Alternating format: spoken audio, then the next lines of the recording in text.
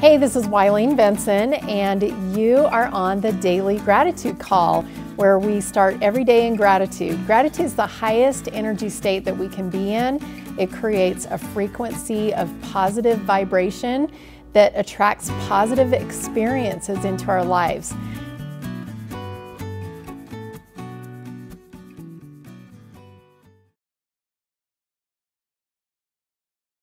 Hey everybody, this is our Daily Gratitude Call. This is Wileen Benson, and we've got a few people on live today. I am not going to give a lot of preamble this morning about anything. I do want to mention before we start the recording, we always do 3 rounds of breathing and 3 rounds of gratitude. And I have a video that it's called How to Do Your Own Daily Gratitude Process, I think. And if you want that video, or if you want to watch it, you can just go to my website and just click on gratitude on the home page, and that video's on that page. And or you can private message me and I'll send it to you. Anyway, I feel like when we do our breathing exercises, we breathe in and out through our nose. And I think a lot of times, because we do this every day, it can kind of become commonplace. But today I was really conscious about my breathing and just visualizing that breath going all the way down into not just my lungs, but just filling my whole body up. And then when I push out the exhale, just pushing out anything, any toxins or whatever, that are inside my body that don't need to be there, and just really envisioning that energetically happening. And what I noticed was that it was almost like an engine, like pistons moving up and down. And I just felt like there was this, it just increased my energy, and it just felt like there was something happening in there. And the word that came to me is processing. And I feel like that would be a really fun word for us to focus on gratitude today. Gratitude for processing. And like I said, we're just going to jump right into our meditation. So I'm going to set the timer for 90 seconds, and we're just going to do a private meditation and just write down whatever comes to you on gratitude for processing, and we'll see what comes up. So gratitude for processing for 90 seconds silent meditation, just writing down whatever comes to you. Begin.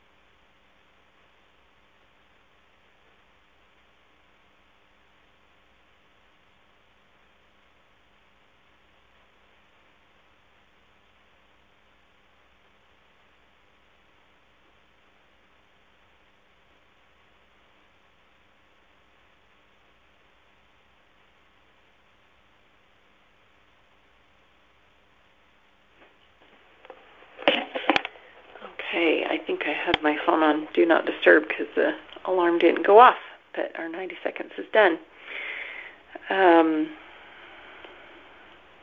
Okay. I had just barely started on to kind of a second vein of thought, but I'll share with you what the first thing that came to me was my body processing.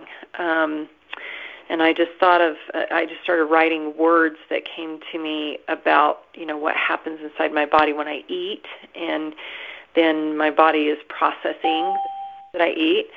Some of the words that I wrote down is heat, burning, energy, sloughing off whatever isn't serving, fat burning.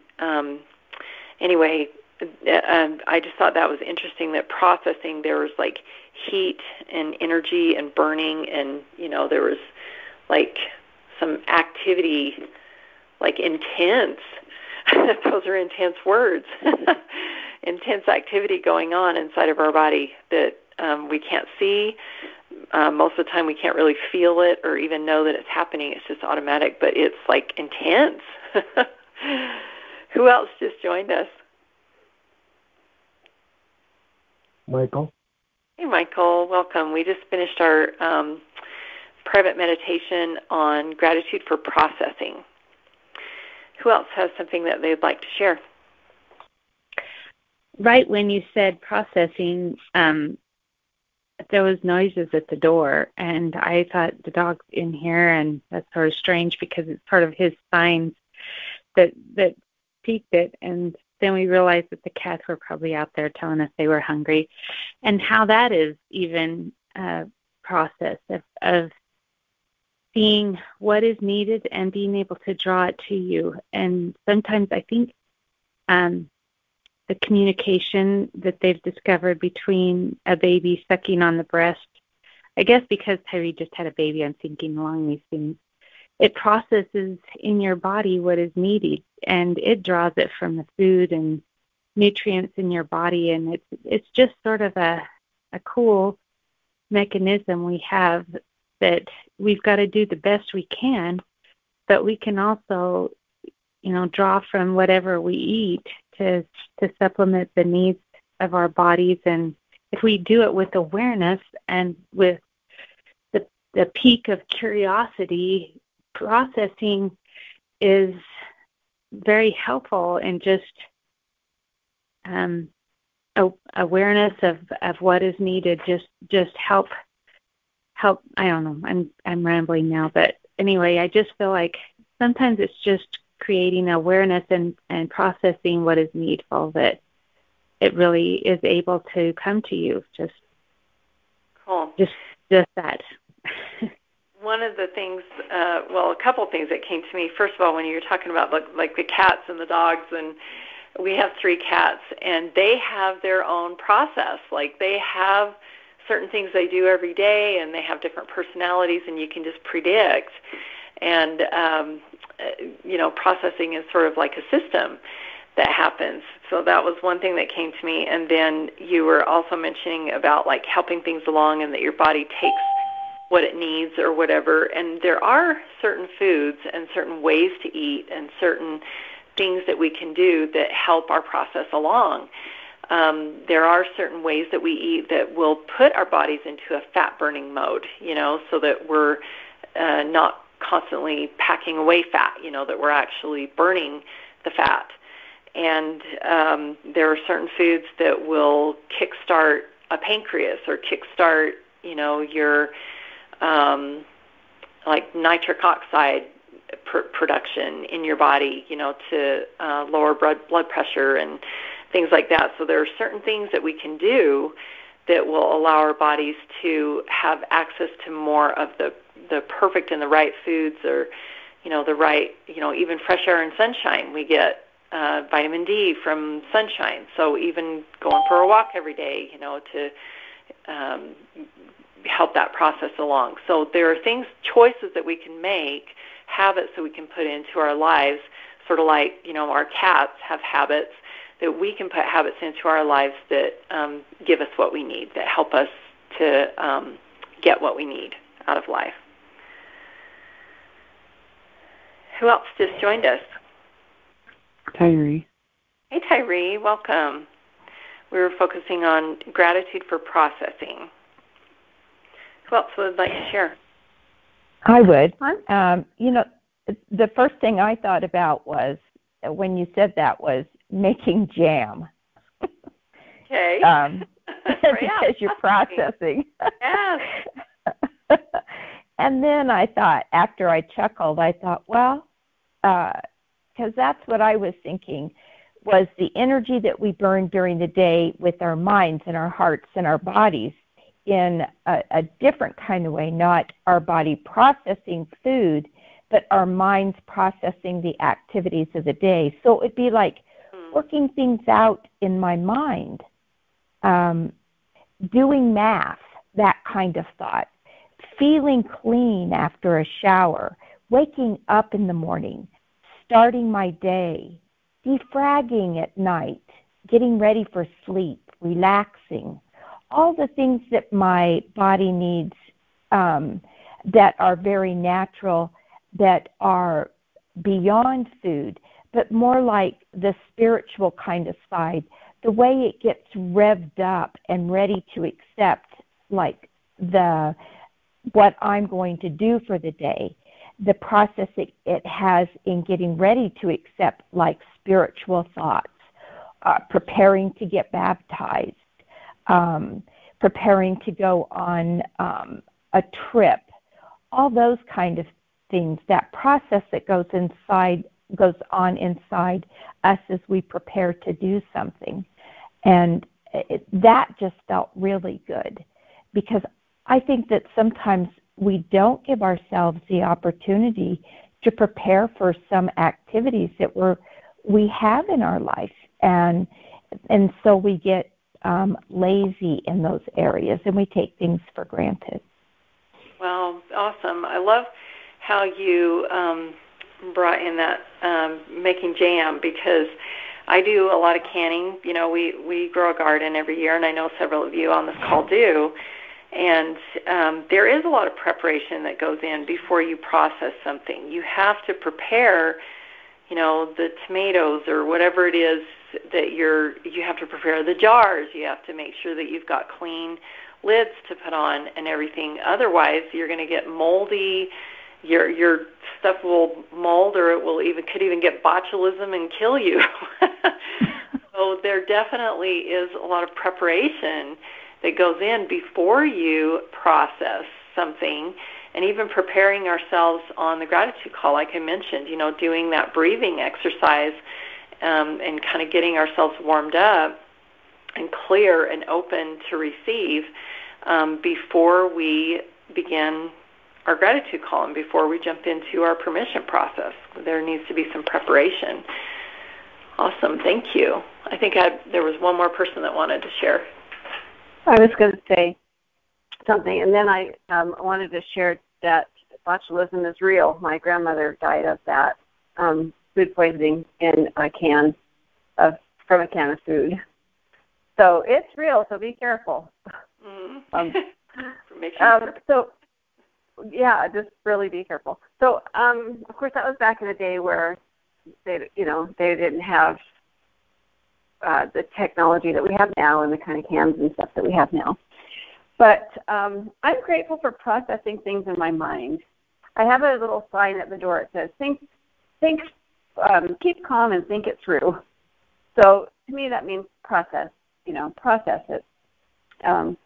And to process means to be open to what is available or what's different or what's there. Just process things in your mind.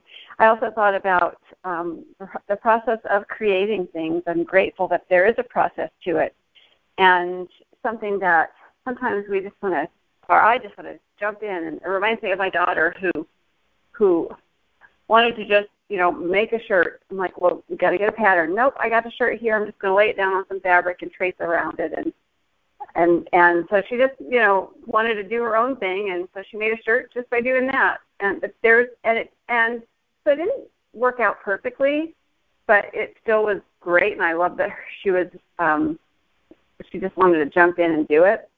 But sometimes following the process or following directions or pattern or whatever is helpful. So the process of creating things, of learning, the process of learning. So sometimes we have to, it behooves us to learn from somebody who's been there and done that. And then sometimes it's just a process of learning for ourselves. So that's a wonderful word. I did a process of an elimination diet to find out what was wrong with my son was reacting to, and out of that process, we found other great things to benefit our lives. So I just thought of a lot of things. So I'm really grateful for that word today. Yeah, thank you. There are a lot of different ways that we can use that word. I thought of our permission process that, you're talking about your daughter and not wanting to use a pattern. There is a pattern to our permission process. We recognize when there's a limiting belief, and then we examine the cost of that limiting belief. Do we want to keep it?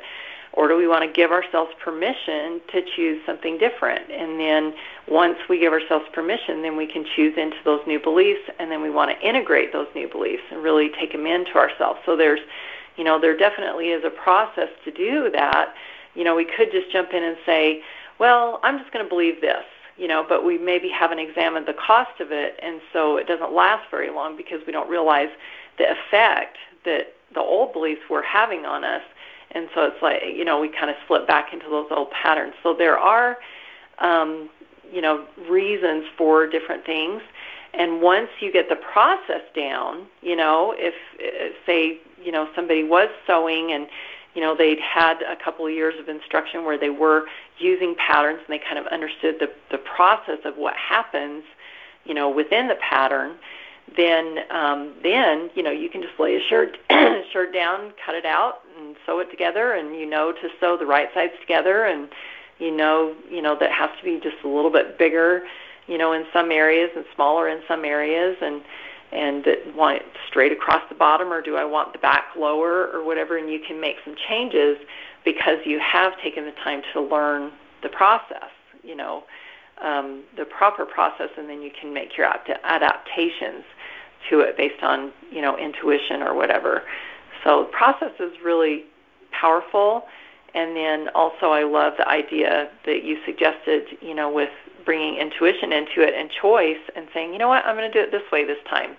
It might turn out great, and I might have some mistakes, but I'm going to learn from it. So I just would add to that the one thing that is coming up for me just kind of sums it all up. It's just the process of how thoughts become things, how we, thinking about things and then creating from that. Just thoughts are things, but there's a process that goes from the thinking to the creating. Yeah, you're right. Definitely. And this is a great opportunity for us to shift over to that permission process, because that's one of the things that we do is really get clear with, what is it that we want? And once we're clear on that, that's, we can focus on that. And you're right. Thoughts do become things. Everything starts in the imagination. Everything is spiritually created first before it's physically created. So let's go ahead and take a deep breath.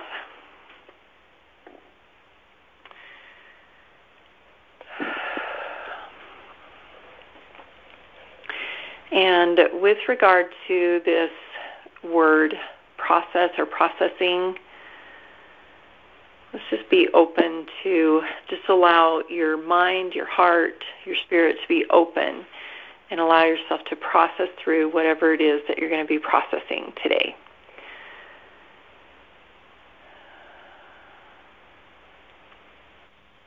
And the question I have for you is, what is the number one limiting belief that would keep you from your greatness? The number one limiting belief that would keep you from being the best that you can be.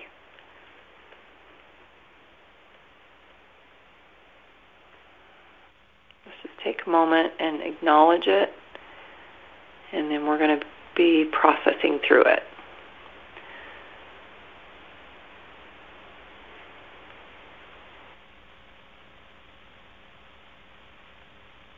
And as you look at that limiting belief, I invite you to examine the cost of it. If you keep that limiting belief, or actually, what does that limiting belief cost you already? What outcome has that limiting belief brought you? What are you experiencing in your life right now because of this limiting belief?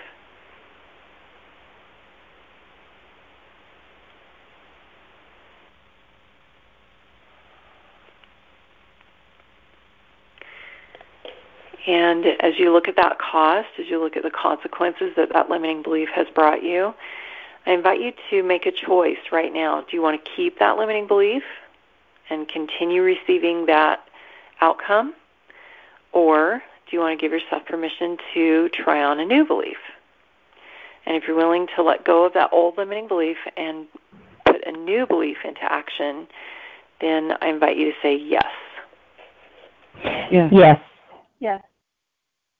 Right. So what are those new beliefs? Let's invite you to share 3 new beliefs that will, or write down 3 new beliefs that will take the place of that old limiting belief and that will allow you to have a different outcome.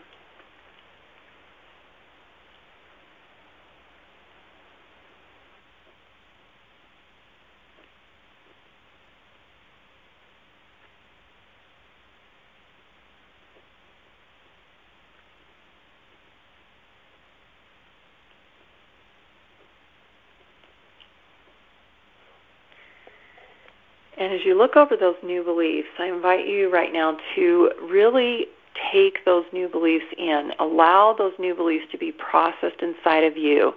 And just as we've been talking about things that you can bring into your body, like food, that there are certain things you can bring into your body that increase the ability for your body to process, that increase the strength, the energy, just the ability to process in a way that is beneficial to you. These new beliefs are things that would be very beneficial to bring into your body, into your mind, into your life, and allow those new beliefs to be processed in a way that they become part of you. As you just breathe these new beliefs in and close your eyes and imagine and just envision that these new beliefs are, maybe as soon as they hit your heart, that they are pumped out, just like the blood is pumped out to every extremity, to every nerve, to every part of your body. Just allow these new beliefs to be pumped out into every single cell in your body so that it is healing you, is making you whole, is bringing light and growth, prosperity, abundance, peace, joy, gratitude, all of these things being brought to every single cell of your body, being carried with the natural processes that our bodies have. And just allow these new beliefs to communicate to every single cell of your body, your mind and your heart and your soul, that this is who you choose to be right now, that you've given yourself permission to level up, to change, to be a new person with these new beliefs as part of who you are.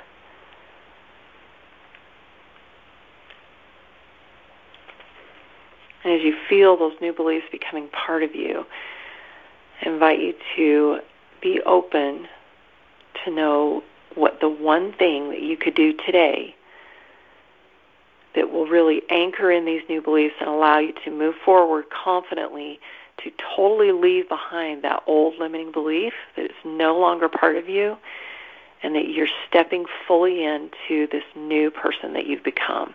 What is the one most important thing that you can do today to prove to yourself that these new beliefs have become integrated into your body, mind, and soul? What is your inspired shortcut to being this person today?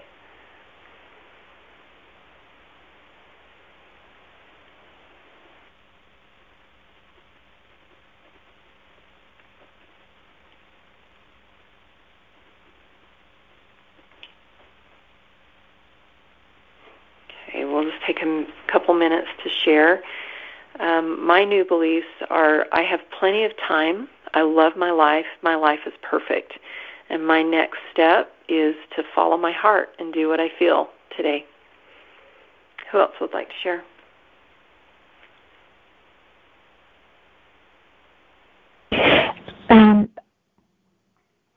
I I would. I'd like to continue to remind myself of my significance, to believe in me, to be and to have faith in me. And when I do all of those things, then I will be the best I am. Awesome. And I'll be happy with that. Yeah. Awesome. And what's one thing you can do, Ruby, today, one tangible thing that would really anchor in this idea of being significant?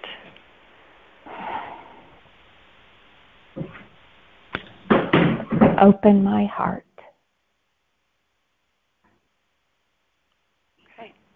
Awesome. All right. Well, we are going to go ahead and end our call today. I appreciate everything that everybody has shared. And I invite you to go to our Breakthrough with Gratitude Facebook group and share on that page any thoughts that you've had during the call, or if you're listening on the recording, to share with us what your thoughts are. We'd love to be able to support you in your transition, in your transformation of integrating these new beliefs into your life, processing everything that you've learned and having it become part of you. If you are struggling with any of these thoughts or suggestions that have been made today, I invite you to reach out to me on AskWilene.com.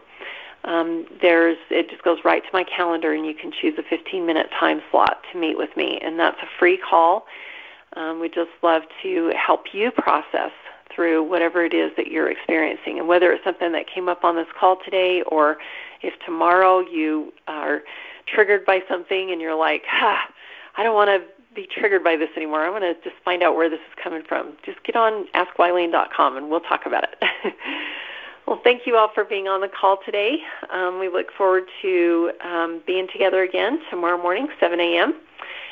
Mountain Time, and I invite you to continue processing today.